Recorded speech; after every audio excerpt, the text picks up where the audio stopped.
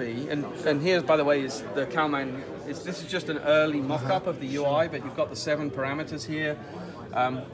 The button to measure peak luminance, so that you can put that into here. Whenever you, because the result of putting in these 7 parameters will be a completely different set of tone curves. Whenever you upload that to the TV, Calman will generate a new set of tone curve targets. And this is just some examples here with 1000, 2000, and you import these into Calman, and then on the next page we have an example reading. So this is a tone curve for a 4000 nit metadata, and so we have the roll-off here with a clipping point around the 4000 nit point, and now the delta E's represent what you ask the TV to do rather than represent what PQ is. You can always go back to PQ. I'll just do that to show what the standard method looks like. And one thing I wanted to summarize that I believe I understood from what you said, because it'll look at metadata, it'll look at HDR10, it'll look at HLG or whatever, and if it doesn't see Maxell or whatever, it'll assume it's 4000 nit and all of that. This, even though you didn't use the brands, this will work with HDR10, Dolby Vision, HLG. So Dolby Vision is slightly separate from this. Dolby Vision works on the basis of a configuration file. The configuration file for Dolby Vision contains that peak luminance and color gamut. It'll look at that. And Dolby Vision will look at that, That's great. And you'll be looking at that. Yes. Yeah, that's great. So this is what would have happened in the past. And HLG as well. HLG as well, yes. Maybe Although technical HLG is relative, so you don't need to put the peak luminance back in, because it's like gamma. It's an analog. It's an analog circuit. So now we have delta E errors shown from the deviation from PQ, and if I had chosen a roll-off point that started lower down, which may look better, you'd end up with delta E errors across the board, but that would be unfair, because what you should be doing is checking what did you ask the TV to do, and now is it doing the right thing. So those are the 2 things that we're introducing here. I think they're mainly aimed at enthusiasts. Calibrators tend to have a test pattern generator anyway, but the barrier enthusiasts can set contrast. Yes, they peak can. and minimum luminance. Yes. Beautifully and perfectly. Yes. That's the most important element to set. And a consumer can do it with his eye, with no equipment. Yes. Right, with your test patterns that are so brilliant in there. And you can do even 0.5%, 1%. Yes. So you could do it better than ever before professionally. At home. With no equipment. And even if you wanted to buy the equipment. That's a really big deal. The original cost was about $3,000 for a meter, a pattern generator, and software. And software, and the know-how. And the know-how. But now you're at $600, and you may not have the know-how, but you've got tools to help you. And just do it in the Technicolor mode, and you're in good shape. Yes, that's right. Very good. So what can you share with us? Is there a new, I know that you're not LG Display, but can you share with us if this is a new panel for 2020 or whatever the year is? It's not a new panel, but there are a couple of new panel features that are made and enabled this year. So if I go into the picture settings here. And later in the year, when this comes out in the spring, summer, it will still be the carryover panel. Not exactly. There's a couple of new features. Other than these features, it will still, okay. In terms of peak luminance and color gamut, there isn't any significant change. That's where I was going. Having said that, over time, the panels seem to be getting brighter and brighter. Very nice. I think it's just because we're learning more how to, what little tweaks to the production line result in a brighter panel. Oh, okay, let's keep doing that then. Well, we've certainly noticed it in the C8s. Right. And that series. So the first thing is True Motion. And if you go to user, this is the motion interpolation.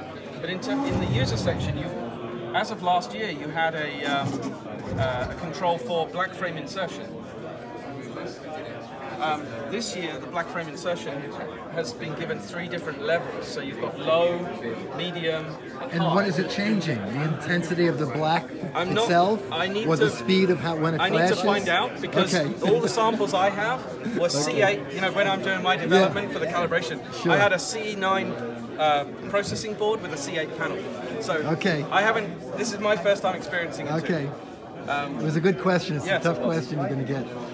So medium and low. So it does make a difference to the peak luminance. But it does, of course, as it should, and it will.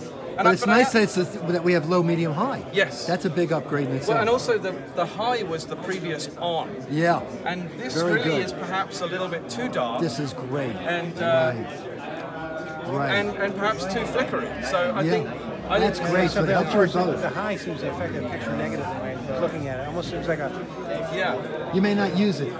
like a flutter. Right. Yeah, it's actually. But the low and the medium are much better. Yeah. But so- there may be medium some looks good. extreme cases where you want to use high, Yeah, and you'll maybe. sacrifice the luminance just for a little bit for some and I- scene that you want to And I think see. it also depends on your viewing environment. I'll bet law enforcement, when the cops play back the Yeah. video, they want to see every detail in every frame. Well, what I've noticed, and I actually first noticed this with 3D, is if you see flicker, if the rest of the world is not flickering, then it's distracting.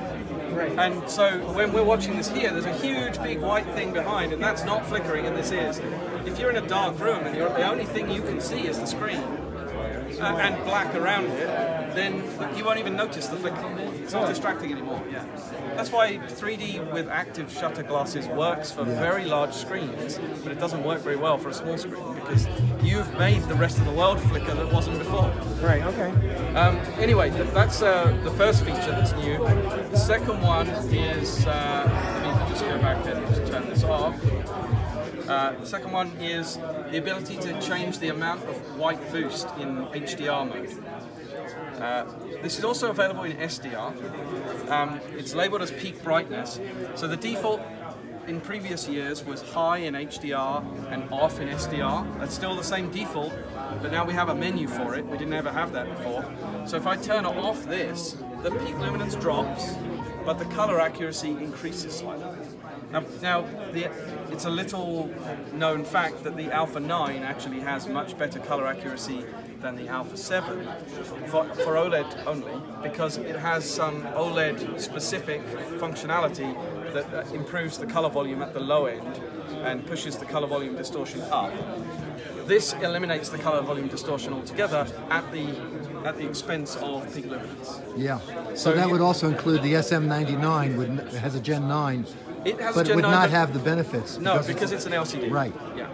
But it also, because it's an LCD, it also doesn't have the color volume distortion problems that an OLED has. That's right. Very good. So they have a larger color gamut coverage.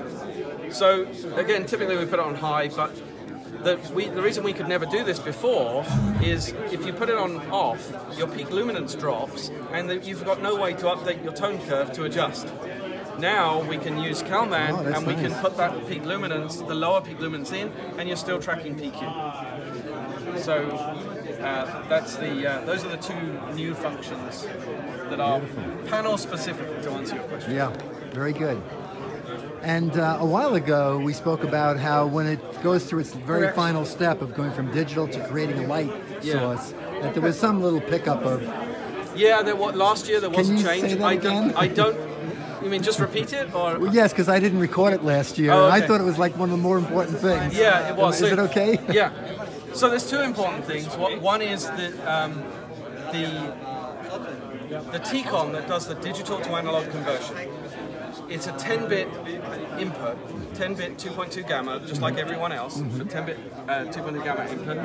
And many times we've been asked, why is it either not higher than 10-bit, or why is it not PQ instead of 2.2 gamma? And one of the reasons is that when you convert from digital to analog, there's 2-bit precisions you need to know, not just the 10-bit in, you also need to know what is the bit precision of the output. And the native response of the material that's used in OLED is linear. And so you need to have a very high bit precision on the output side because it's linear. And that is most often the limiting factor. LCD is not perfectly linear, but it has a similar situation where it's that output side of the T-Con that's really the bottleneck. And from 2017 to 2018, we increased the bit precision there, which would have resulted in improvements in dark shadow detail over the 2017. Which we've seen improvements in below 5%. Yes. We thought it was some improvement in image processing. In image processing. Yeah, but it's actually that was a panel improvement for 2018. Yes, it is. So it's not exactly a hardware panel improvement, but it's a firmware within. No, it is hardware. It is a hardware. It's a chip as well. That's right. The chip changed for the T-Con. That is fantastic. Thank you. And is that exclusive to LG OLED? LG Display OLED, yes. WRGB OLED. Sadly, even though I work for LG Electronics, that's not exclusive to LG Electronics. So the other vendors get that benefit as well because they're using the same T-Con. Yes. Right, because that's supplied by LG Display along with the module. That's right. Yeah. The other thing, which I believe is exclusive to LG Electronics, is we have a feature which we're not marketing because it's too complex, but I will tell it to you anyway, and that is a different way of sending the RGB data to the panel that gives us pixel level control over the white boost. And the way we're using that is there is some level of distortion that happens because we're increasing white to increase the peak luminance, and we're able to adjust where that distortion occurs. In the past, 2017 models, the Alpha 7 models, they used a global color saturation boost to compensate for a desaturation caused by adding white, but that desaturation wasn't global, so using color boost is not really the right way to do it. And it's kind of somewhat not obvious, because even if you look at competitor products, everyone has a color slider, and in the UI it will still look like there's no color boost. But if you were to get down to the chip level, you'd see actually there is, because if there wasn't, you'd see massive desaturation. And that's on the processing chip. Yeah, and that's done.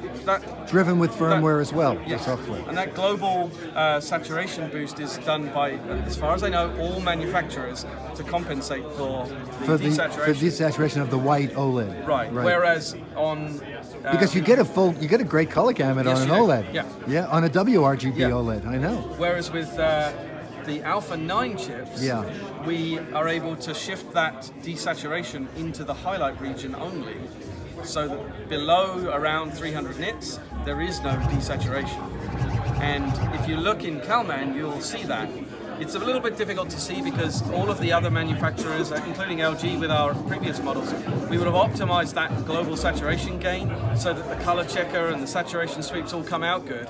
But if you start measuring other points in the color volume, you'll see that there is this distortion that is there, and it's massively improved with the Alpha 9, both last year and for the Gen 2.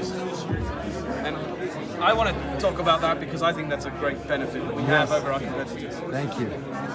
I'm going to reach over and shake hands. You are the best. Thank you. How did you get an education like this? This would be my last question. You're an amazing presenter, and you're amazing with your skill and brains on this. I don't have a degree. I don't have an undergraduate degree. So everything I know is self-taught over the last 4 or 5 years. Absolutely amazing. You must have been some crazy kid with great parents. Yeah, that's a good point. I should credit my parents, yes. I'd like to thank my parents, my wife. Thank you again, Neil. Thank you.